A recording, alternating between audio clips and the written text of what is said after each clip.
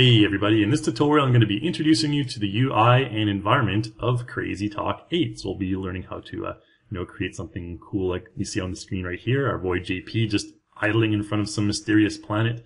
But we'll be learning how to create this as we move along through the tutorial.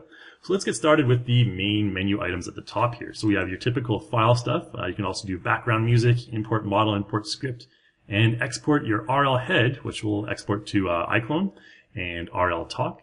And also you can send the head to character creator as well, and your typical export video and image. We'll get to those in more detail in a bit.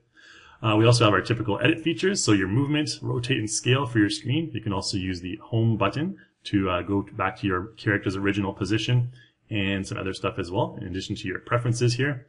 And also your creation tools, so you can create all your eyes and teeth and stuff, and these can be found right here on the functional toolbar as well as your animation stuff with the respective hotkeys on the side here, and your control functions right here, and your windows, and the help. So here basically we have the main project toolbar, so your new project, open project, save project, and then we have like preview as well, F10, and export video and image. And you can export an RL head using the Control H hotkey and send your head to character creator as well.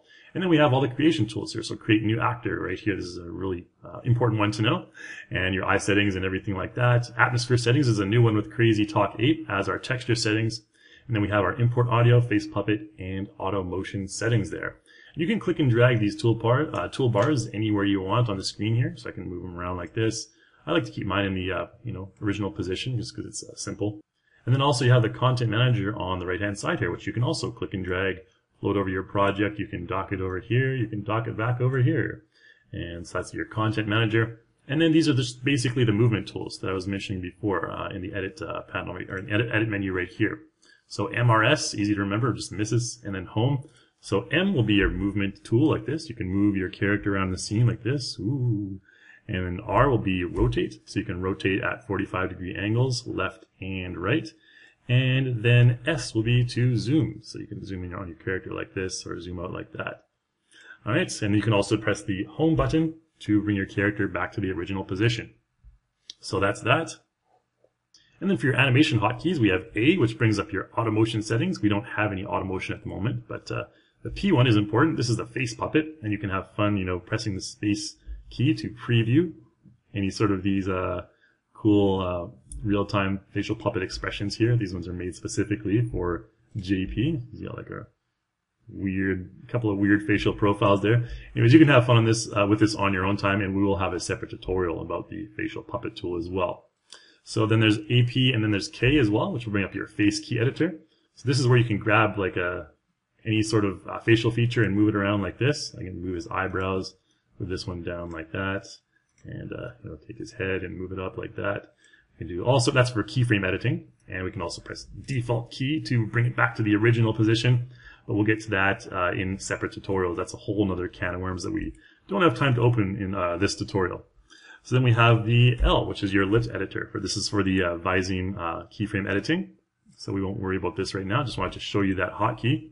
And speaking of other hotkeys, we have F3, which allows you to go into your typical timeline. So you can double click the timeline as well to float it over top of your project wherever you'd like. You can dock it at the bottom. You can dock it at the top here.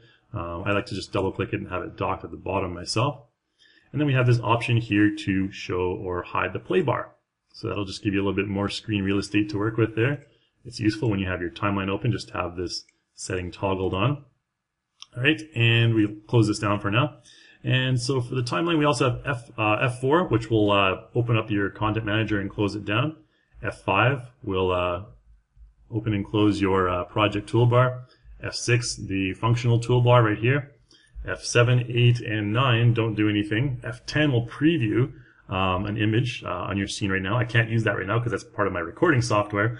But then also F11 will allow you to go full screen mode like this, which is pretty cool. And you can go ahead and press F11 and then press space to play your project, and you can preview it in full screen mode like this. And then we'll press space to stop and F11 to go back to this view right here. And there's also the H hotkey, which will allow you to bring up your head scale. So you can scale this guy's head really large or really small. And you can also use the little adjustments right here if you'd like. We'll close that down for now. So in the content manager, let's talk about the content manager now. We have all sorts of stuff here, all sorts of content. So your projects for 2D actors or 3D actors, projects will save everything that you have on the screen. We also have our typical actor panel right here. We have 2D actors, which are the ones from CrazyTalk 7 and previous. And then we also have the 3D actors, such as Miguel, our boy Miguel right here. We can double click him. He's sort of like a emo-looking painting guy, I guess. Who knows what he is. He's a pretty mysterious fellow anyways. But we can also just press this button here or Control-Z to undo our last action as well. And we'll take Miguel off the screen and bring back JP. He seems a little bit happier to be here. And there's also all the other 3D models here as well. And you can go back to your actor tab by clicking here in the directory right here. We also have actor styles. So if we wanted to dress up JP with some different styles, we can give him a flower in his hair, like the Aloha mail template right here. We can also make him into an angel, something like this. And the previous one that I was using was the winter. There's a male winter. There's also a bunch of female templates as well. We can give him like a female actor style as well. There we go. But I think probably the male is a bit more suitable for him. All right, so these are just template styles that you can quickly apply in a single click, or I guess a double click to your character. And then below that we have actor elements as well. Now let's actually go back to actor style, and I'll tell you a little bit about the display you can have in the content manager, the display type. You can click this button right here, and you can select change view mode. You can get larger thumbnails like this. You can get more detailed description like this, and then you can click and drag to enlarge or reduce the size of your content manager there. Let's just go. I like to keep the original one. Change view mode back to the original here, and we can have a lot more stuff on the screen right there. So we can work with that. And then let's go to actor elements here. These are the actor elements. You can replace your character's eyes, teeth, hair, accessories, and body. So if I wanted to give this guy different teeth, I can double click the teeth folder here, and we can give him like a, kid missing teeth like that. You can give him like some pretty messed up looking teeth. He'll just flash us a smile every time you double click on a template. It'll apply a different, he'll flash a smile and then show you his teeth. And the same thing for eyes. So if I double click on the eye section right here, we have different comic eyes, for example. I can use this kind of weird looking, looks like it's a Android type eye or something like that. And then there's also humans, anime, monster eyes, scary looking eyes. I don't think we want to give him scary looking eyes. And then we can also go to others. And this is the one where we have JP's original eyes. We also have Miguel's weird painted eyes as well. And Nasser, which is like a comic style as well. If we double click on that, you can see the result right there. Let's go back to JP's original eyes. And he'll give us a little wink there. All right, from there we can go to animation. And in animation, we can just click on the root folder right here. And there's auto motion, there's idle motion, motion clips, practice audio, and voice script. And then we will have separate tutorials that go into more detail on this stuff. Let's just basically apply a voice script first. This is basically animation, facial animation that includes expression, talking, and audio. So let's go try something like the bragging one here. Ha! So what? You can't touch me, because I'm from the internet. All right, so that's pretty cool. We can double click one of those voice scripts and have it apply with expression and everything to our character. And the atmosphere right here is also really cool. This is new with CrazyTalk 8.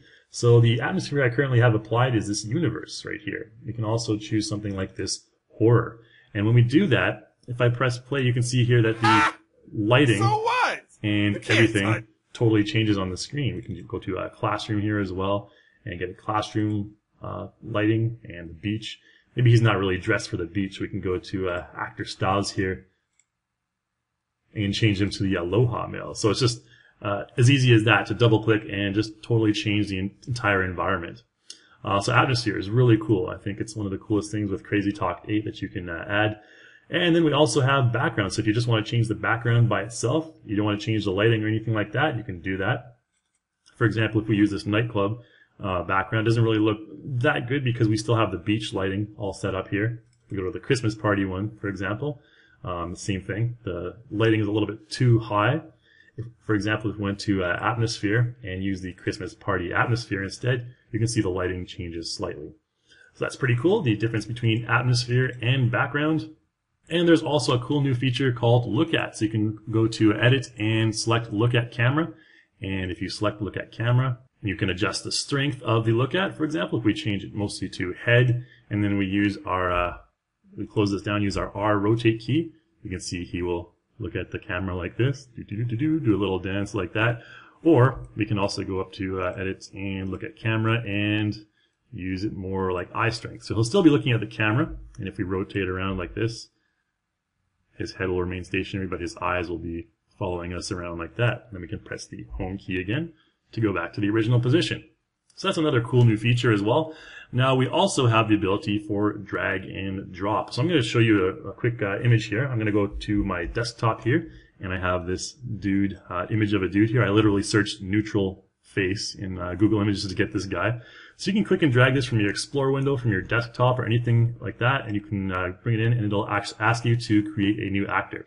So this is a 2D image, so we would create a 2D actor like this. We also have the ability to create a 3D actor if we want. So you have that option. And then, if we went to like 2D image, for example, and it starts off with our 2D face fitting process and everything like that. But we won't do that right now. We'll just go ahead and close this. And finally down here we have the ability to change from real time to by frame mode.